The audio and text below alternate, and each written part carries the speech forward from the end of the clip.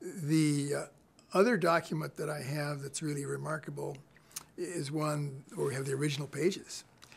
The original pages with the right kind of tabs, and the ink has been checked, and so it basically talks about how we manage our UFO program at that time and what would be the steps to take if the public were to become aware of it. In other words, if there were to be a disclosure close, how we'd respond, what the choices are.